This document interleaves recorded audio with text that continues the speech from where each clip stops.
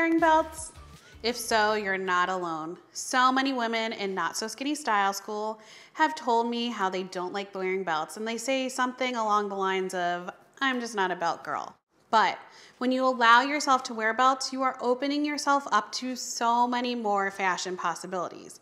I mean, there's a reason why in The Devil Wears Prada they were obsessing over which belt to pair with the outfit. Belts have an essential place in your wardrobe. They can make a dress or a top more figure-flattering, and they can even keep your pants up. Wouldn't it be great to love belts and not be uncomfortable or self-conscious when you're wearing one? Hi, I'm Crystal Cave, stylist to Not So Skinny Women and the creator of Not So Skinny Style School. After working with many women, I've discovered that it's not about whether you are or aren't a belt person. It's all about the underlying issues that your belt is triggering for you. So in this video, I'm going to provide several tips that will help you do the impossible and fall in love with belts. First up, I want you to get real with yourself. Do you dislike belts because they make you feel self-conscious about your stomach? I recently had an encounter in a Lane Bryant dressing room. I tried on a dress and said, wow, this dress is cute, but it definitely needs another belt. And the sales associate said to me, oh, you don't need a belt, that dress looks great. So I began coaching her on why she was anti-belt and found out that belts bothered her because of her curvy stomach. When you wear belts, do you feel self-conscious because of how the belt hits your tummy? If the underlying issue is that you have trouble loving your belly, I really recommend you check out my video on how to love your stomach. It has some great tips for how you can embrace your tummy and any other body part that you feel anxious about. Okay, second, I want you to check if you are wearing the belt in the right place. Your belt should hit you right at your true waist. Many of the women in Not So Skinny Style School were confused about where their waist was. Your waist is not at your belly button. It's actually located between your belly button and your bust.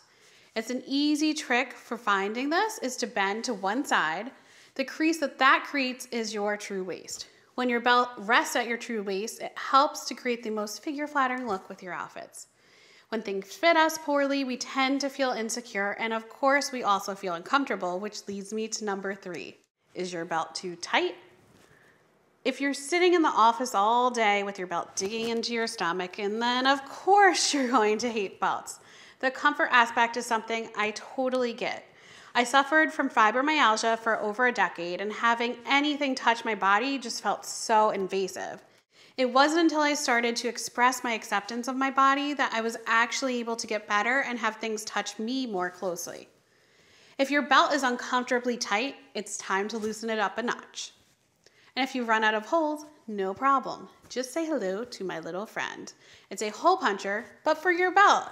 This is super great for not so skinny women since so many times we find a cute belt only to be frustrated that it doesn't fit.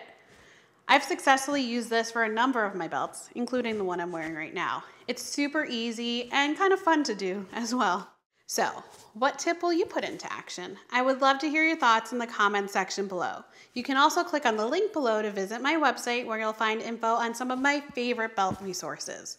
For access to some more awesome videos just like this one, you can subscribe to my YouTube channel, Crystal Cave TV. Remember, great style has no size.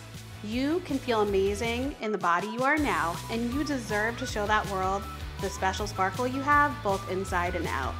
Thank you so much for watching, and I'll see you next time on Crystal Cave TV.